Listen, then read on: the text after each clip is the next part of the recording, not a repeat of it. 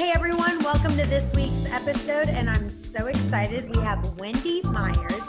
She's the founder of MyersDetox.com. She's a detox expert. She's a functional diagnostic nutritionist, and she's from Los Angeles, California. Is that right? Yes, it is. I just moved to Huntington Beach, so real happy about that. I went there a few weeks ago. It was beautiful. Actually, it rained every day I was there. And they were like, it never rains here. They're like, we don't know why it's raining. Just the one time a year. Yes. When you were there. But anyway, I know that you just finished writing a #1 bestselling author. You are the #1 bestselling author of Limitless Energy and How to Detox Metals to End Exhaustion and Chronic Fatigue. It's like, oh my gosh. So it's such an honor to have you on the show. Tell us a little bit about your background and how did you get into this? Well, I, just like a lot of people, was searching for my own health issues, my answers for my own health issues, and was struggling like a lot of women in their 30s with trouble losing weight, brain fog, fatigue, really not feeling that great emotionally, even though my life was great otherwise. And I was exercising, I was eating right, I was taking amazing supplements, I was doing everything right. And I still didn't feel good physically or emotionally. And something was wrong. I knew something was just intuitively, something wasn't right in my body. And so I went to my doctor and did all these tests and found out I had thyroid issues, I had nutritional deficiencies, I had the hormone levels of a menopausal woman at 37, and I was not too thrilled to get that news. And so like a lot of people, I went on Dr. Google and was looking for answers to naturally address my hormone and other health issues, because the doctor wanted to put me on medications and hormone replacement therapy. And so heavy metals has been such a huge topic right now. And we're hearing all the time, everyone's like detox. And a lot of people just don't really know what this means. So can you just explain to the listeners how they can find out if they have an issue with heavy metals and what are some symptoms they might be experiencing and how do they get rid of them? Well, heavy metals are present in our air, food, and water. So a lot of people aren't aware that they may not be feeling well because of heavy metal toxicity they have built up in their body over decades. And some of the symptoms they can experience is brain fog. Fatigue is a huge one of the #1 issues that are caused by toxic metals, adrenal fatigue, so interference in their estrogen, testosterone, therefore their libido, their muscle mass, too much fat, trouble losing weight, their stress hormones. Metals interfere in production of stress hormones like cortisol, so that's that get up and go hormone that gets you wide awake in the morning, keeps you alert throughout the day. And then metals also interfere in production of energy. And so they do this in a number of different ways, but people can get all types of issues, blood sugar regulation issues, brain fog, memory issues, Alzheimer's, dementia. I mean, really any type of symptom that people have, there's an underlying metal that can be interfering in that metabolic function. So where are you on your journey? I know you said that what got you into it was that you kind of, we're having these kind of issues. Have you 100% healed yourself? Are you at 95%? Where are you at?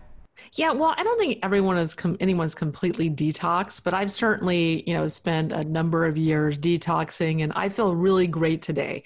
And I probably removed, 90% of my metals.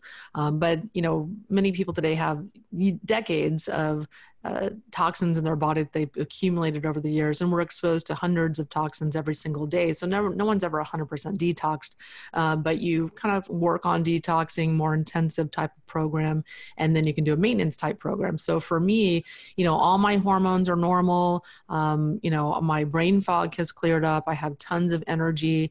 My sleep is really good. My emotional life is really, really good. I feel really happy and optimistic when I wake up, and I definitely could not say that prior to removing all these different metals that I had. So what were the things that you did? So if you said, here's the top 5 things that I did that made me feel like $1 million, what are those things? Well, number one thing, I did an infrared sauna. And I did that about, 3 to 5 times a week. Sometimes I was good and did it almost daily. But that's the number one thing that's really, really helpful to sweat out metals and chemicals from the body. And I also started taking lots of minerals. Minerals push metals out of the body. Everyone is deficient in minerals. So that's really, really important as a beginning detox. And which minerals did you take? I took magnesium, zinc, selenium. All those are really, really important. Magnesium malate, magnesium glycinate are really, really important to detox the body. Epsom salt baths. Do you have a brand that you kind of have on your site anywhere? Do you sell any of the supplements on your site? Oh, yes. We have all different types. We have hundreds of supplements on MyersDetox.com. And I have my own line of supplements called the Myers Detox. And one of the kits that I developed was something that I use to help me detox. It's called the Mitochondria Detox. And it has activated silica. And that helps to detox metals that cause fatigue. So that was really instrumental in my healing and detoxing cesium and aluminum and arsenic that I was plagued with. And then the other part of that kit is something called CitraCleanse, which is a modified citrospectin that absorbs all different types of metals and chemicals. And so those are two really important basic things for someone just starting a detox that they can try. But we have other programs too where people can work one-on-one with a practitioner and do testing if they want to find out exactly what toxic metals that they have. Awesome. Now you talk a lot about metals making everyone so tired. Which metals specifically reduce your body's ability to produce energy? So metals that impede your body's ability to produce energy are arsenic, aluminum, tin, thallium, cesium, mercury, and lead. So many people have heard of mercury and lead before, but there's other metals like thallium that everyone has that most people have never heard of. And thallium is just naturally occurring in petroleum deposits. So we're getting that in car smog and just pollution in the air. We're breathing it in. And it's a big factor in fatigue that people have. So many people reaching for that cup of coffee or reaching for carbs or sugar. Your body is just trying to desperately get some form of energy. But you really want to be thinking about detoxing metals. If you're living this really healthy lifestyle and still aren't really feeling your best, you might be missing that important key, which is heavy metal detoxification. Mm.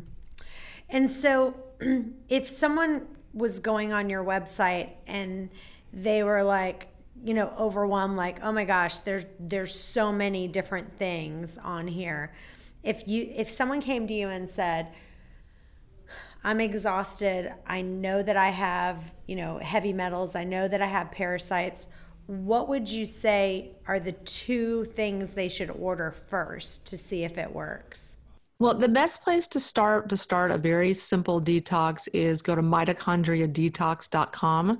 And that is our simple 2-step cleanse that will detox metals that cause fatigue, but gets a lot of other types of metals too. But if people also just want to learn about their potential levels of metals they may have in their body, we have a quiz we developed. They can go to metalsquiz.com and learn more about their metal toxicity there as well. Gotcha.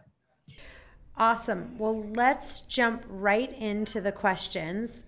Well, first, before I do, I always ask everyone that comes on our show, I like to ask, what is a typical day in the life?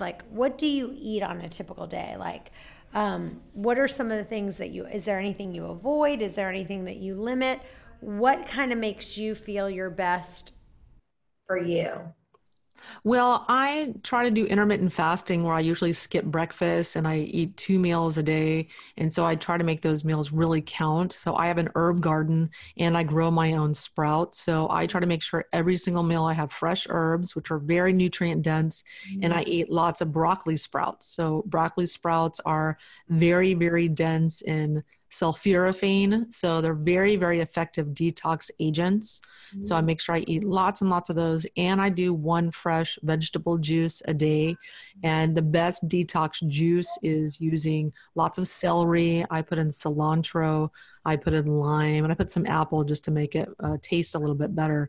But that's very, very mineral dense detox drink, a juice, that's really, really helpful as well. So I try to do that. I try to do either once a day an infrared sauna or a coffee enema, which is really a liver cleanse. And so that's a really, important. How often are you doing that Yeah. coffee? I try to do one twice a week. So I'm not a fan of recommending them every day like some protocols, but I'm more a fan of moderation. So I try to do at least an infrared sauna or coffee enema every single day. Exercise is important to get the lymph flowing.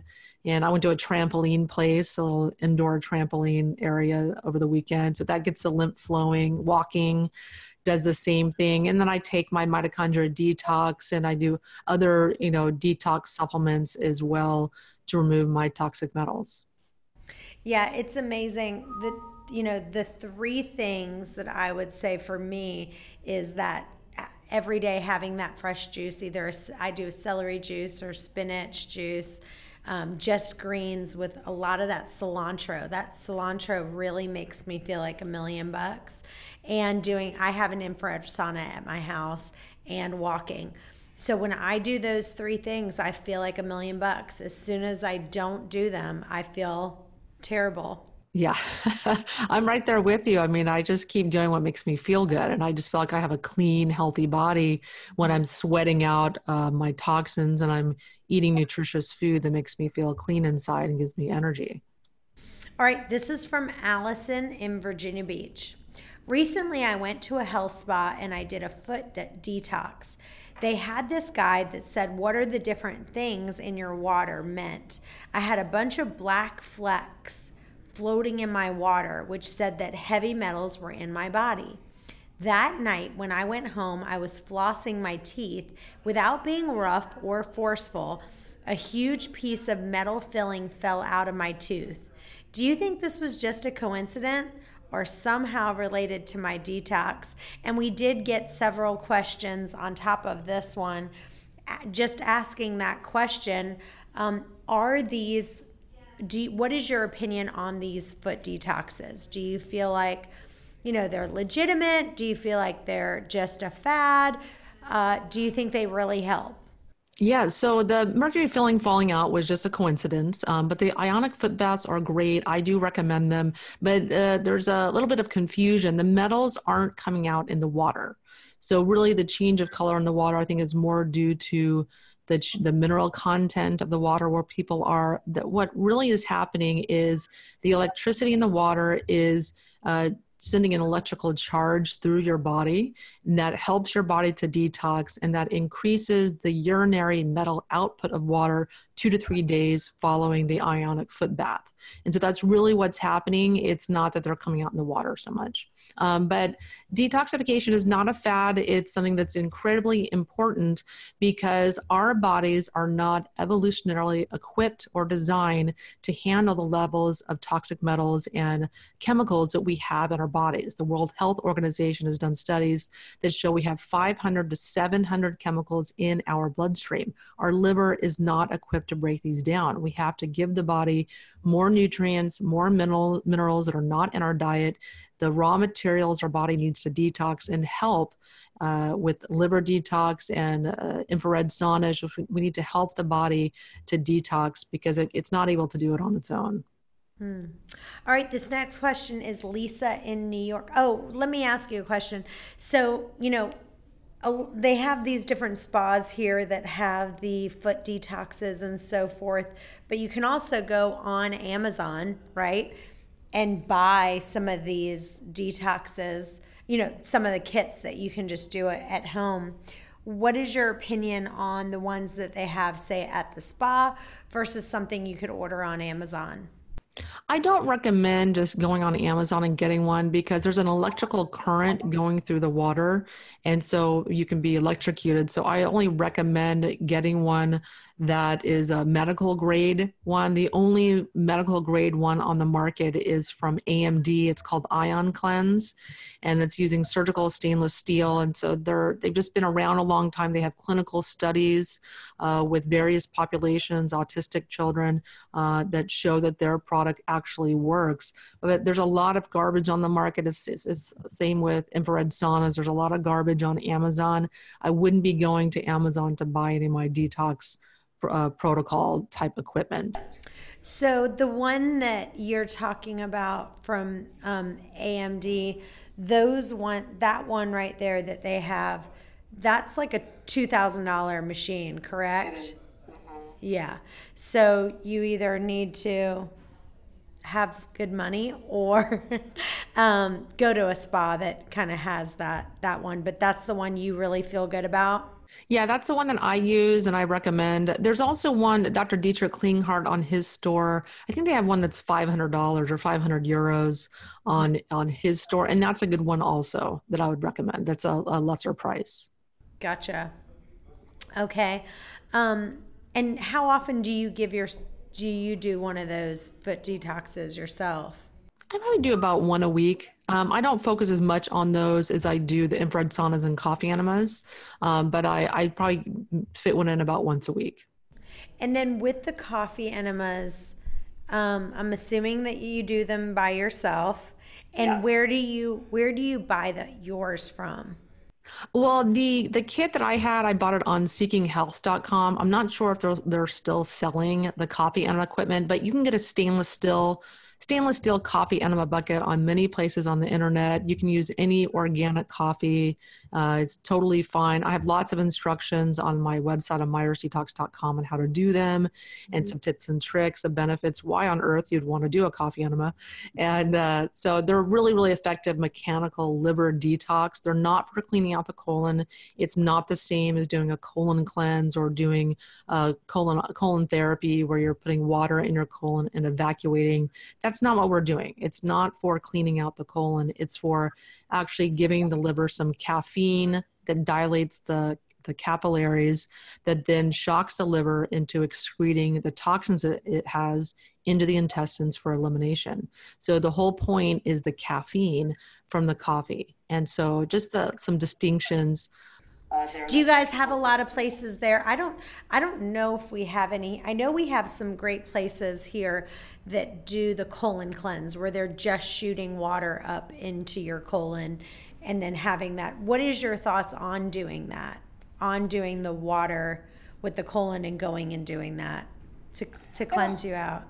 I don't really think it has as much of a detox effect as the caffeine, because like I said, the caffeine is really what helps, shock the liver, has like a hormetic effect where it shocks the liver into releasing its toxins, and just the water by itself doesn't do that. Though for many that are constipated, cleaning out the colon with water is helpful for them, but I don't think it's as effective. Hey guys, I'm so excited that my new book, Waste Away, The Chantel Ray Way, is now available on Amazon, Barnes & Noble, and pretty much anywhere you can find books. But we also have the audiobook, the ebook, and my new recipe book that you can download all the recipes that I love that I make, and it's super cheap. It's all my favorites. Anyway, if you have a minute to write a review on Amazon, I would be ever grateful. Okay, this next question is from Lisa in New York. I've been trying to detox my life and recently have read a lot of makeup contains heavy metals. What are some ingredients that I should be looking out for when I'm reading cosmetic labels? And do you have any products and brands that you recommend? Yeah, so interestingly enough, you're not typically going to find heavy metals in the ingredient labels on makeup, even though they contain heavy metals, because they don't have to list ingredients that are, say, naturally occurring in the ingredients that they are listing on the label. And so a lot of different makeups can have aluminum, they can have nickel to give them sparkle, lipsticks can have lead. There's a lot of different metals that can be in makeup. Bismuth is another one that's fairly toxic that people don't really know about. But you want to buy natural makeup. It's not necessarily going to be organic. It's going to be more natural makeups that have mineral makeups. I really like Zuzu That's a nice brand. I love Beauty Counter. I think I really recommend Beauty Counter as the #1 makeup brand. They have a lot of amazing products. But even I recommend people avoid Bare Minerals makeup. They have a lot of good marketing, but all of my clients that use that have exorbitant levels of bismuth, which can cause some different health issues. And so people aren't aware of that. It sounds natural, but it's I would avoid it. And that Beauty Counter, you really just get all that online? Yes. Yeah. Just beautycounter.com/Wendy Myers. And that's an amazing company. And they have a really good high quality makeup line and a lot of different types of makeup. Some companies are very small that make natural makeup. They don't really have a lot of choice, or the textures aren't really good. They don't really work very well, but Beauty Counter has everything that you're looking for. Awesome. This is Lauren in Alexandria. I have seen several doctors and have discovered that I have autoimmune issues, but I'm just trying to identify exactly what's going on and how to treat it. I know that my diet plays a big part of treating disease naturally, and I've heard some people talk about doing an elimination diet so that I can determine which foods are making me feel better and which ones are making me feel worse. What is the best way to approach an elimination diet, and do you have any advice?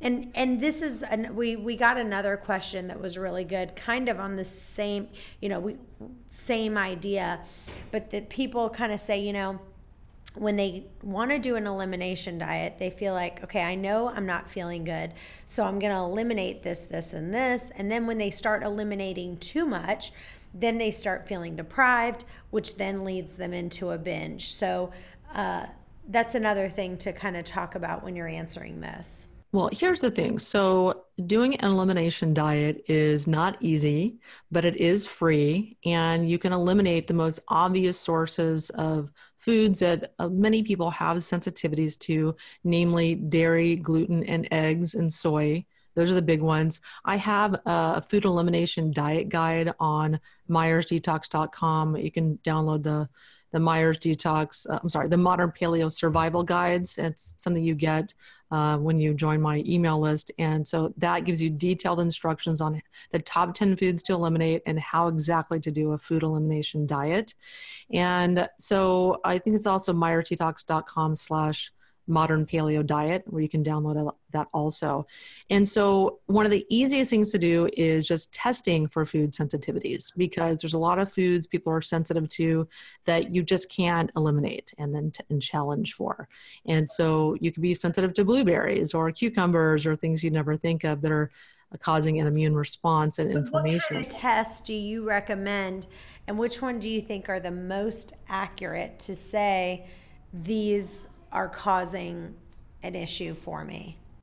Well, there's a test by Oxford Biomedical. There's LCAT. There's a lot of different tests. They're all very effective that you can get at a functional medical doctor's. We don't do them, but we used to. But there's a lot of really good food sensitivities tests. But here's the thing. Ultimately, you want to get to the root cause of why you're having food sensitivities. And so in order to have a autoimmune disease, you have to have leaky gut. And so you get leaky gut from heavy metals, you get it from taking antibiotics, from not having enough energy to hold your gut cells together. There's a lot of different reasons people have leaky gut, and they leak out large undigested food particles into your bloodstream, and then that causes the immune response. That's the food sensitivity happening. And so you have to heal your gut, and you also have to detox metals. Nickel and titanium and mercury are big factors in promoting autoimmune disease.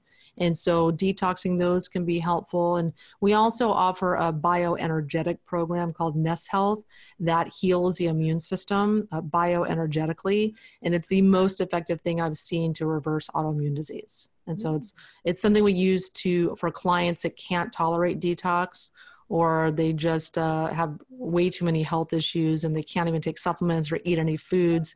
We use this program with them for those people, for people who are sensitive to supplements, and also to improve their ability to detox as well and absorb nutrients. Awesome. So this next question comes from Denise in Springfield. It says, on your last podcast, you talked about replacing all the metal fillings in your mouth.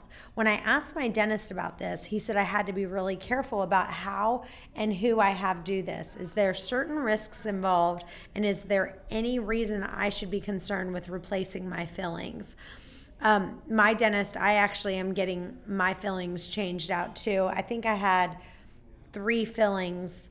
I've had one of them removed so far. My dentist is super busy, and his advice was that he thinks I should get one done, removed, get one done, then removed, and then do one, not to get all 3 done at the same time. What would be your advice on that?